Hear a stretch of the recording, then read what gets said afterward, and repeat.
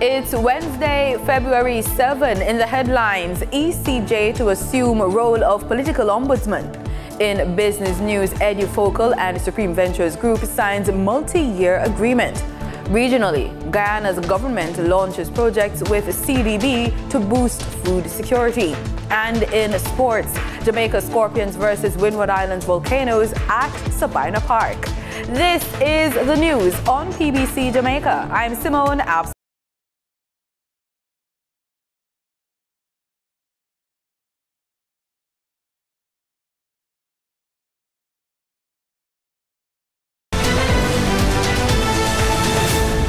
The office of the Political Ombudsman is set to be subsumed into the Electoral Commission of Jamaica, ECJ.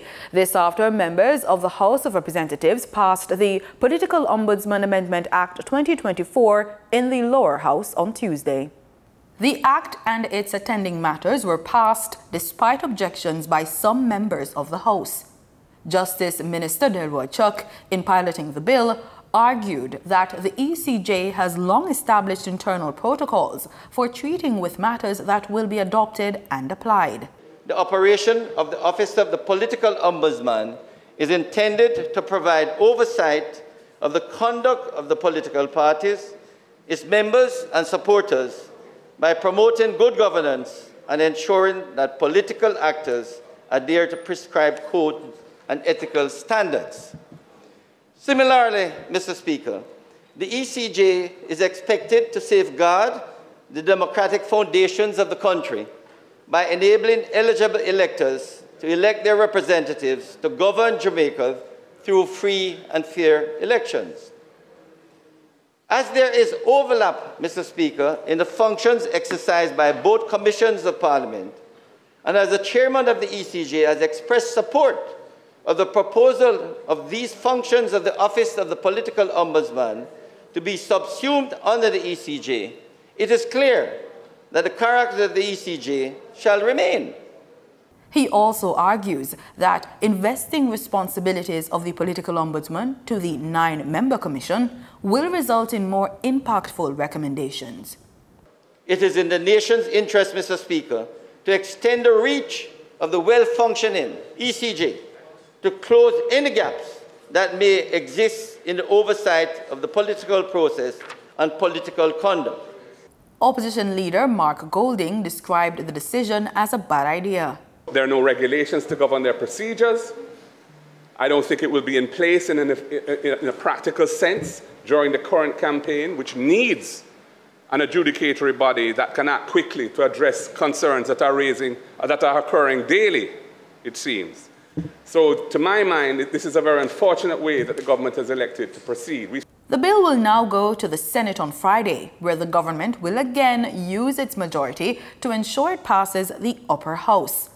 It will then go to the Governor-General for his assent, after which it will become law. The Harbour View to Yallas Bridge section of the Southern Coastal Highway Improvement Project was officially opened on Tuesday. Prime Minister Andrew Holness was on hand for the ceremony, and he responded to calls for a delay of the event. Mayor of Morant Bay Hubert Williams did not attend the official opening of the new roadway after publicly advising the government to delay the event until certain infrastructural amenities are put in place. While delivering his keynote speech at the event, Prime Minister Andrew Holness addressed the matter. There are those who are wedded to a diet of negative, and we must accentuate the positive. We must give people hope and lift their expectations. He told attendees that this leg of the highway is a part of St. Thomas's journey of development since emancipation. The road to development begins with a road. The road to development begins with a road. So, there are those who would want to underplay the significance of this, but I'm sure that the people in this side of the island realizes the importance of this road. The forgotten parish is now front and center in the administration of the government. The new leg of the highway has been under construction for the last 3 years.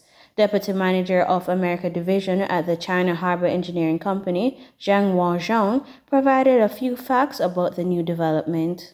The opening of the Southern Coast Highway Improvement Project, Part B2. This roadway, spanning 17 kilometers from Harborview to Yallas and boasting 4 lanes, has been designed and constructed by Czech to world-class specification and renowned artwork quality.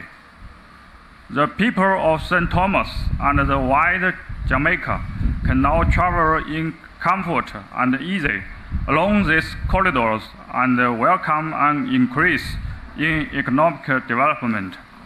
Reporting for the news on PBCJ, I'm Denita Rodney.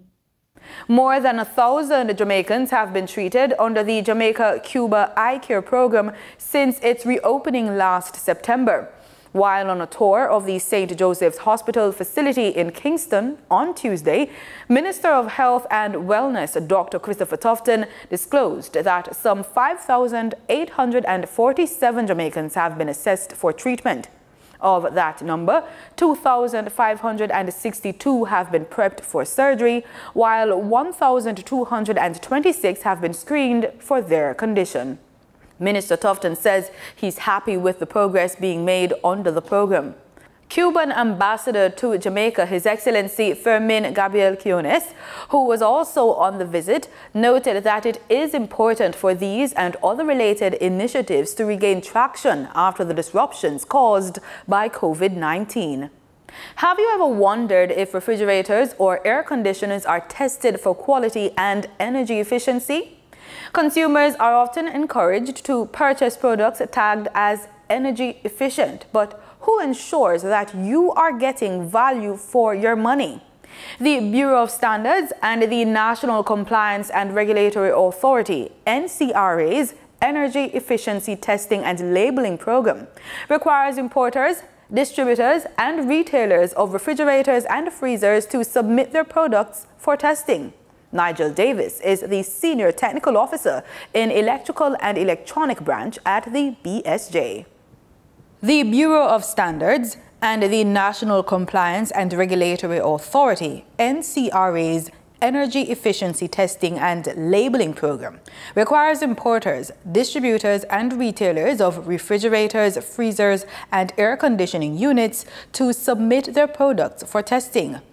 Nigel Davis is the Senior Technical Officer in Electrical and Electronic Branch at the BSJ, where the testing labs are located. This lab was launched in October 14, 2017. So that's the labeling program aspect of it was launched at that time. Then we would have been testing like air conditioners, refrigerators, all of those room air conditioners and refrigerators, and we test wine chillers in an extent. So that's the scope that we test that. Why is it important to test these products? Out there on the market, there are a lot of inefficient products on the market as we speak. So what we try to do with this program is to ensure that what consumer is getting out there is something that is efficient, so that the overall intent is to reduce the energy bill of our nation. So air conditioners is the biggest energy user in the home, followed by the refrigerators. So we approach it in a sense to, under the government, we try to bring down the energy. So this is an area that we focus on, and it's not just local, but it's a regional approach. How do you measure energy efficiency with these products? Well, there's a standard that we use for air conditioner, that is the CRS 59. That's a regional standard. And for refrigerators, it's CRS 57. So these are under the cross queue in the Caribbean. So what we try to focus on is that we ensure that we have a letter graded system that we use. So you can go from A to F to determine how efficient a product is. So you will be seeing out there, while you go into the courts, the Singer Hall, those stores, the Price Smarts, just to name a few of our persons that are on team, you will be seeing those labels, and those labels will be representing how efficient a product is for its type. We will continue this three-part feature in subsequent newscasts. The Kiwanis clubs in Jamaica have launched the Positive Attitudes, Courtesies and Ethics Initiative, PACE. Over 300 early childhood institutions and primary schools across the island will benefit from the program over the next 6 to 18 months. Danita Rodney tells us more. The PACE initiative aims to encourage positive values, attitudes, courtesies, and a strong sense of pride among children and youth. Addressing Tuesday's launch, held at Our Lady of the Angels Preparatory School in Kingston, Minister of Education and Youth Favour Williams says the initiative captures much of what the ministry is aiming to do through the Character Education and Civics in Schools program. PACE will be implemented through a toolkit of fun-filled and exciting activities developed by Kiwanis. The learning and educational tools and activities will be used by parents, teachers, and in the Kiwanis Builders and K-Clubs in schools to create a better appreciation of the importance of values and attitudes and the desire to embrace them among children. Reporting for the news on PBCJ, I'm Danita Rodney. Time now for the Business Report with Denise Williams.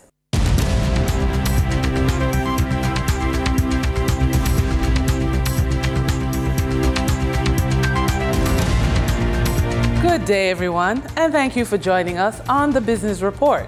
I'm Denise Williams, your guide through the latest happenings in the world of business. Digital learning solutions provider Edufocal CEO Gordon Swaby announced that Edufocal and the Supreme Ventures Group, SVL, have signed a multi-year contract to operationalize the gaming company's virtual learning environment and content for its territories in Jamaica and Guyana. The partnership sees Edufocal providing its proprietary corporate learning platform and the creation of corporate learning content to SVL. It is expected to mark a significant leap towards unlocking the full potential of the company's human capital. Regina Taylor, General Manager of Edufocal Business, said the collaboration will redefine professional development within SVL. The virtual learning environment by Edufocal Business is strategically aligned with the SVL Group's commitment to developing its human capital. Edufocal Business aims to contribute significantly to the organization's vision of cultivating a workforce that is both adaptable and resilient. The Jamaica Stock Exchange has received the Rotary Club of Kingston East and Port Royal Vocational Awards 2024 in the company category.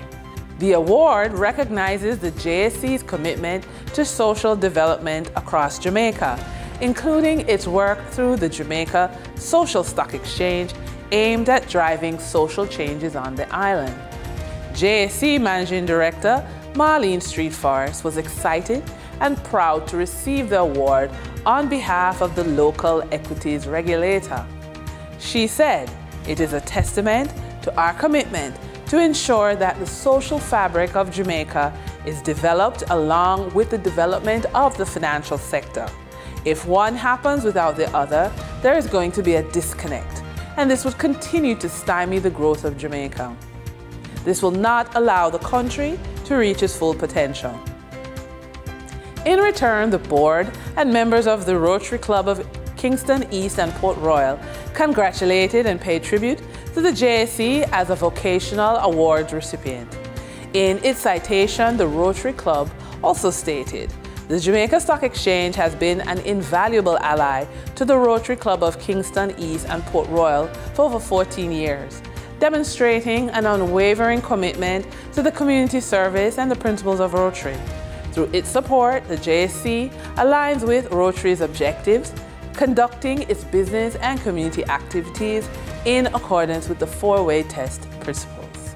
QWI Investments Limited for the first quarter ended December 31, 2023, reported a 15% increase in dividend and interest income totaling $14.85 million compared to the $12.94 million in the corresponding 3 months last year. QWI's business model primarily involves the holding of tradable securities in the local and overseas markets. The company holds stocks listed on the Jamaican and U.S. markets, with Jamaica commanding the majority of the portfolio, in addition to a small number of stocks that are listed on the Trinidad and Tobago Stock Exchange. Net profit for the 3 months ended December 31, 2023, amounted to $17.99 million, up from the net loss of $64.92 million reported in 2022. During trading on February 6, 2024, the top advancing stocks covered the advertising, insurance, and finance sectors on the Jamaica Stock Exchange. The Limners and Bards Limited shares advanced by 17.46% for a 22-cent increase to close at $1.48 with 24,717 shares traded. Caribbean Assurance Brokers Limited shares advanced by 16.75% for a 35-cent growth in price to close at $2.44 with 750 shares traded. Epley Limited shares advanced by 15.45% to trade upward by $5.10 to close at $38.10 with 293 shares traded. On the declining stocks that traders experienced on February 6, 2024, the top 3 losers covered the food and finance sectors. Caribbean Cream Limited declined by 10% for a 39-cent drop in price to close at $3.51 with 1,158 shares traded. ISP Finance Services Limited declined by 7.44% for a $2.34 price slide to close at $29.10 with 27 shares traded. Consolidated Bakeries Jamaica Limited declined by 5.41% for a price decline of 12 cents to close at $2.10 with 9,449 shares traded. Over on the Twin Island Republic of Trinidad and Tobago for February 6, 2024, trading activity on the first-tier market registered a volume of 99,000 shares, crossing the floor of the exchange valued at $1.2 million TT dollars.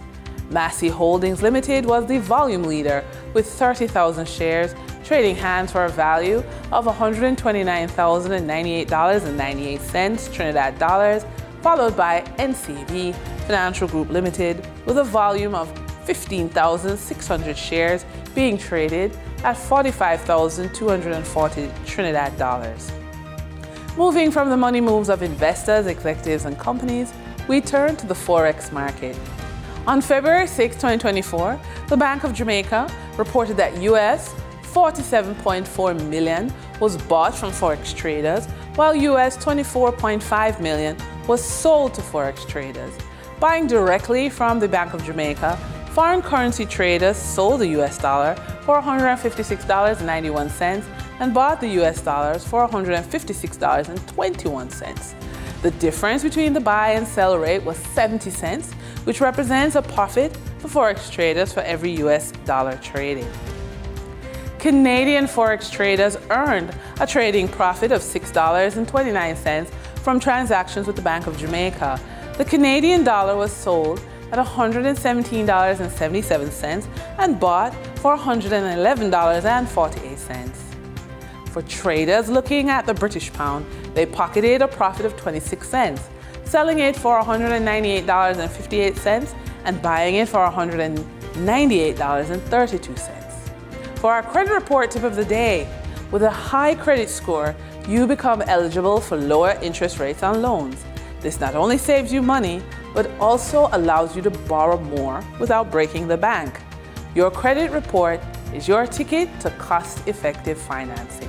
And with that, we wrap up today's business report. I'm Denise Williams. Appreciate your company. Stay well informed, stay ahead of the curve. Until our next update, take care. In regional news, Inter-Caribbean Airways will be operating non-stop flights between Barbados and Jamaica. The airline's inaugural flight out of Bridgetown landed at the Norman Mann International Airport on Tuesday, February 6 at the main terminal. There's more in this report.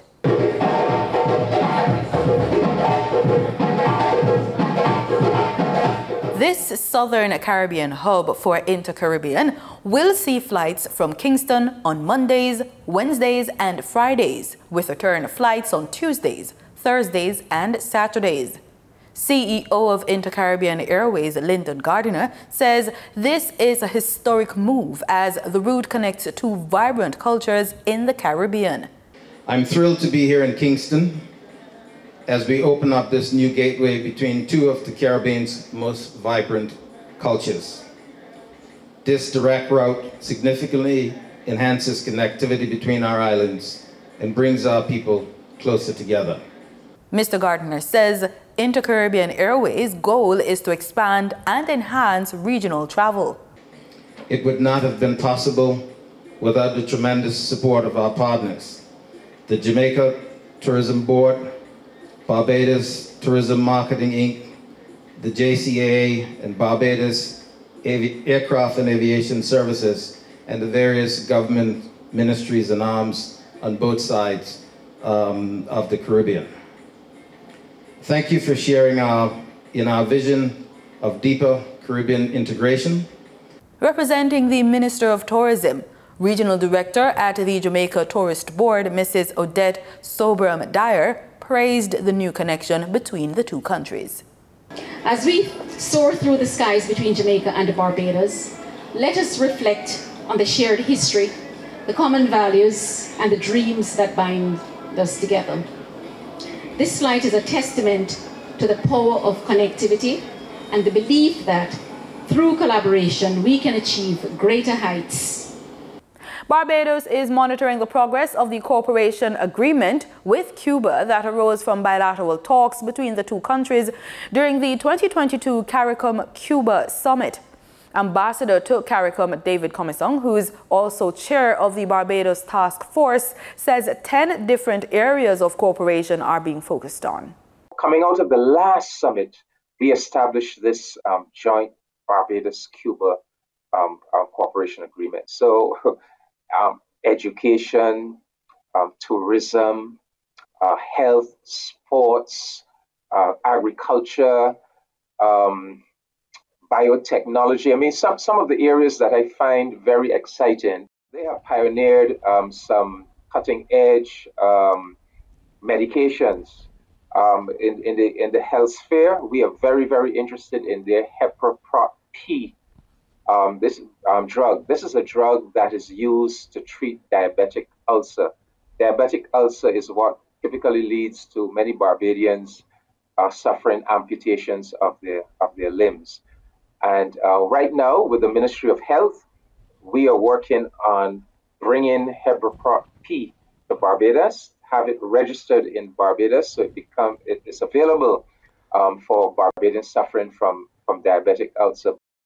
Guyana's Ministry of Agriculture, in collaboration with the Caribbean Development Bank, on Tuesday launched 2 projects to propel the country's food security agenda, as well as boost market access and export. Projects were launched at a combined cost of approximately 143 million Guyana dollars through funding from the CDB and European Union's CARIFORUM EU Economic Partnership Agreement and CSME Standby Facility. The first project aims to strengthen surveillance programs to protect against bovine tuberculosis and brucellosis to protect the growing livestock industry. These are milk-borne infectious diseases that affect cattle. The project is expected to increase productivity in beef and cattle production. This initiative will also catapult the dairy industry, advancing ventures such as the government's dairy project, which benefits hundreds of single parents. This here that we are doing will safeguard the livestock industry. We are in the process of building a state-of-the-art abattoir in Region 5, where we are now looking to develop the cattle industry, both in beef and dairy. Meanwhile, the second project sees the development of a food traceability system for pineapples and leafy greens in Guyana. This design ensures transparency in the journey from farm to table. It supports supply chain transparency and disease outbreak response.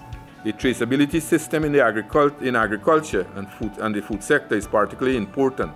An effective one can promptly identify, single out, and remove unsafe food products from the market. And we are having a lot of that in our market in Guyana. I'm hoping that these things can eradicate it and remove it. In 2023, the livestock industry grew by 12.7%. Antigua and Barbuda's Minister of Health, Sir Molwyn Joseph, says the country has 10 confirmed cases of dengue fever and 4 active cases of COVID-19. He made the disclosure during a press conference on Tuesday. We hear more from Theresa Goodwin. The Caribbean experienced a surge in confirmed and suspected cases of dengue fever in the latter part of last year. It has prompted health authorities in Antigua and Barbuda and other parts of the region to intensify surveillance efforts. Health Minister the Honorable Sir Molwyn Joseph confirms that the ministry continues to work cohesively with the Caribbean Public Health Agency CARPHA regarding testing and diagnosis. He also pledges the commitment of the ministry to redouble its efforts to destroy the breeding sites of the Aedes aegypti mosquito, the vector for dengue fever. To express my appreciation to CARPHA for their continued support to Antigua and Barbuda and also to the rest of the Caribbean, because it's not only dengue that we test for, we also test for chikungunya, influenza A and B, and leptospirosis. As it relates to COVID-19, the minister notes that while the cases are spiking in other parts of the region, the numbers remain low in the Twin Islands state. COVID-19 spread can occur similarly to flu, as seen in the flu season, at least which is current at this time. Persons are advised towards good health practices such as hand washing and use of hand sanitizers, good cough etiquette, sanitizing services around your homes and workplaces, having a balanced diet. Vaccination against the diseases are currently unavailable in this country. However, the ministry is actively working to secure a donation of the Sinovac vaccine for interested individuals. Minister Joseph also provided an update on other infectious diseases affecting the region, including leprosy and measles. He says there are no cases of leprosy in Antigua and Barbuda. However, the ministry will be focusing on public education to raise awareness about these health concerns. Education in disseminating information on leprosy and awareness is important. And so we'll use this medium to do so as well, and to get the Ministry of Health, Public Relations, and to get information out so that there can be vigilance in surveillance for leprosy. Leprosy is a chronic infectious disease caused by the type of bacteria, Mycobacterium lepra. The disease predominantly affects the skin and peripheral nerves. Theresa Goodwin, ABS News. In sports, we're on the pitch with cricket. Jamaica Scorpions opened their regional 4-day cricket season with a match against Windward Islands Volcanoes at Sabina Park in Kingston today. It's their first 4-day game on home soil in 4 years. Due to multiple reasons such as infrastructural challenges and the COVID-19 pandemic, Jamaica last played a home match in early 2020. That game was at Trelawney Stadium outside Falmouth in northwestern Jamaica. Now, Jamaica has not won the regional first-class title since 2011-2012 campaign. However, Scorpions head coach Andrew Richardson is optimistic that home advantage and solid preparation are enough to get his team off on the right foot. And that's it for the news on PBCJ. Thank you so much for watching.